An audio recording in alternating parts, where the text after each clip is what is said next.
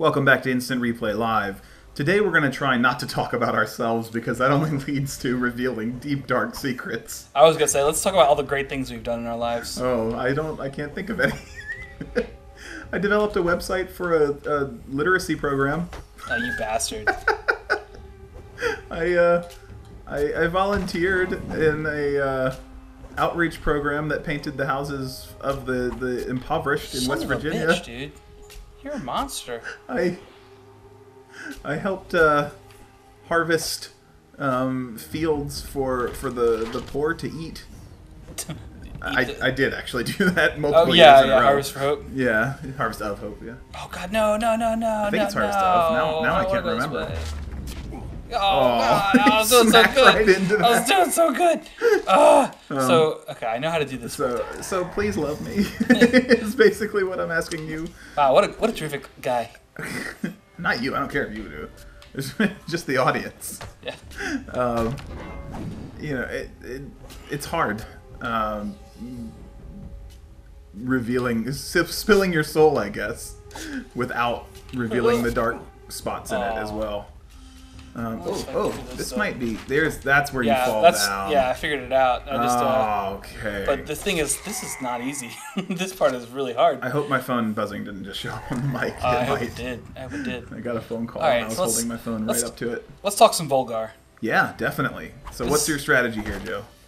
Not dying. Good plan.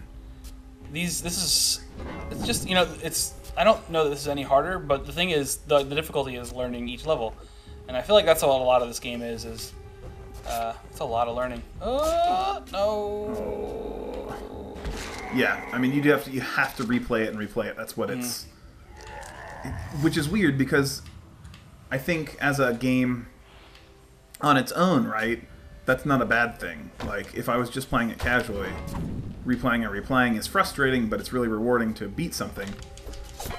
Whereas, oh god, I can't believe you didn't get hit in the back there. Playing it on the Let's Play, though, definitely changes that opinion, doesn't it? Like, now it's what makes a good game is a game that you can beat smoothly without having to stop and pause and everything else. We also came up with the realization that if we wanted to end this recording session, Joe needs to beat... If we want to maximize our value in ending this recording session, Joe needs to beat this level, and then to not have to deal with the presumed boss that we haven't gotten to at the end of this level, he has to beat the next stage after it so that he could start on that stage the next time we record. Otherwise, he's going to have to go back a level from where we are now on the next recording session. And that's really frustrating, right? There's no save that you can get to without going backwards a little bit. Like, you can only skip to a level that you've already beaten. I understand why they've done that, but it is tough for a Let's Play. Man. I also, when we looked at that... Oh, that was tricky. Wow, so tricky. That was tricky. When we looked at that the walkthrough for the boss of the last level, I can't imagine learning this game enough without assistance, like, for that boss especially. You'd have to play so many times. Who has that kind of time? Lepers. They can't do a lot of other stuff, so... That's good. You've alienated our leper audience. We're supposed to be good this episode, right? Yeah. No. I just can't escape my asshole. Oh, no!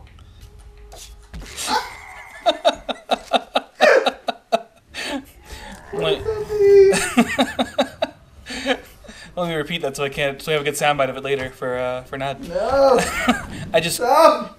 I just can't. I just can't escape my asshole. Oh god. Down. Ground pound. Ground pound. Oh my god, he ground pounded me. He did. Oh, this guy's gonna. Oh, gotta. This is so hard to get the max upgrades off of that because that room is just brutal. Oh my gosh. We should probably thank Jack Plays actually for that was remix. awesome. We've had our first official IRL remix, and that now we're not real game only grumps. made us super. Jesus, it not only made us super happy. Like, wait, I don't know where I'm going with this statement. What did it not only do? It did make us super happy. That's probably it. Oh my god! Oh my god! Oh my god! Oh my god! Oh my god! It gave us something to reference, which is ourselves, but put in a different light. Because we would have never referenced Groundpound, but because you put it in a song, it's the perfect like techno. Yeah, babble words. Yeah, it just like fits so well that we start just throwing it in wherever now. And we're very much enjoying that. So thank you, Jack Plays. We'll put a link to your SoundCloud in this episode because, damn, it was awesome. I've done some stuff on SoundCloud. I got the GIRL's outro on there, which I wonder if people realize who sang Who that. sang it? Yeah, because I certainly didn't know it was you. No, you weren't supposed to say. Oh. I wanted to keep it a mystery. Oh, the mystery of Nick's female voice. I made a song on I put it on SoundCloud. My Final Fantasy boss battle music. Yeah. You've heard it, right? No, you told me about it, but I've never heard it. I'll show you after this episode. Okay. I should put it up on the channel actually because I'm pretty proud of it. Okay. Well, we could put a link in this to your SoundCloud. Yeah, that'll work. This is just going to be the all SoundCloud Volgarr, and I don't know what else we'll put out there. SoundCloud jams. I got to work with. Oh, nice, one hit on those now. Yeah. Well, those guys are all the one-hit guys. Are they? Because they were 2 hits, I thought. There's the blue guys are 2, the red are 3. Oh, okay. I don't know that it's worth going over these guys. Probably not. If you can just. Oh, spider. Those ghasts or whatever too. Little ghosts. So this level is like Ghouls and Goblins plus Castlevania plus Legend of Zelda. Yeah, a little bit of everything. What you would oh god, classify it as? I keep forgetting that thing falls. Yeah, you would think from your life come experience so of far. ground falling out, you would have learned something about SoundCloud? SoundCloud. GroundCloud? I went to game jams. You know about game jams, right? No. Game jams are like where you get what game jams are? Yes, where they develop them. Yes. Yeah. I did a couple of those. Oh no. Yeah, which is super cool. The RVA game jams actually were a member of their group, just because like they like Let's Players and stuff too. Oh, yeah, cool. So we need to actually go to one of their events. It's really fun. You can just do board games instead of like digital games. Yeah. But we got in touch because I was doing it through Southern Polytechnic State University. They got in touch with a music school, and we had teams of musicians making us 8-bit music and stuff. And like we had this amazing, like we were doing a Jamestown style shooter. Oh, and, really? Yeah. It was like a steampunk dragon thing. Shmup. Yeah, and we had this person make this amazing music. Redbeard from Crack and Quake Gaming still has it. Oh, cool. It's like a 8-bit heavy metal like rock anthem, and it's so good. Nice. I like that the IRL family has like grown to the point where we can reference each other so constantly. Yeah, Crack and Quake has this. Vaguely's got this going on. Like everybody, yeah. It's like a network of life. It is. It's really cool. But yeah, I want to check it out. You should definitely share that kind of stuff. Oh, you son of an ass! Can you host it somewhere? Is it complete enough that you could? Oh yeah. Well, the game, I don't know if we still have the files. But you could host like the art or the audio or whatever. Yeah, I gotta see because my computer that I had all that stuff on is no longer among us. Yeah, try to get it. But so we can put it out. Redbeard surely has some stuff from that. God damn it! I didn't mean to press down. How are we doing on time? We're pretty close. Pretty close. Not there yet.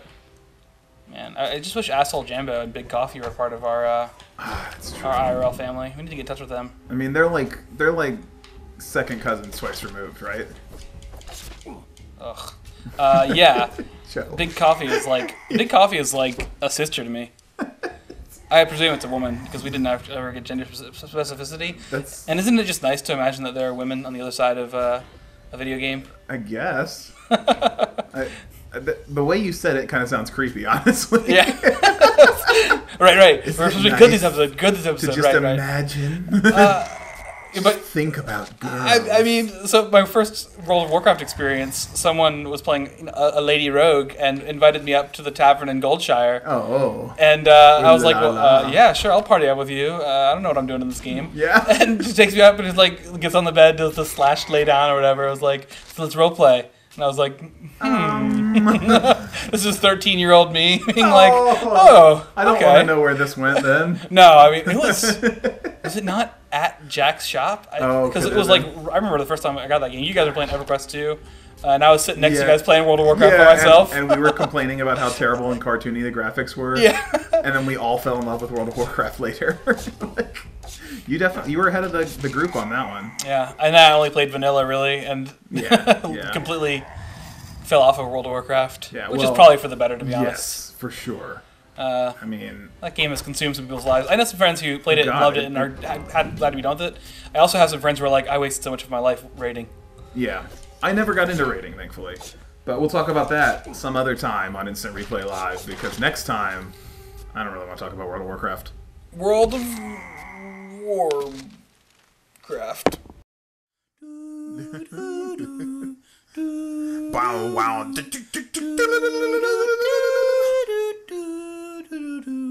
Really kick it. Yo, plans, free stroke, Sonic Golf. Sonic Golf.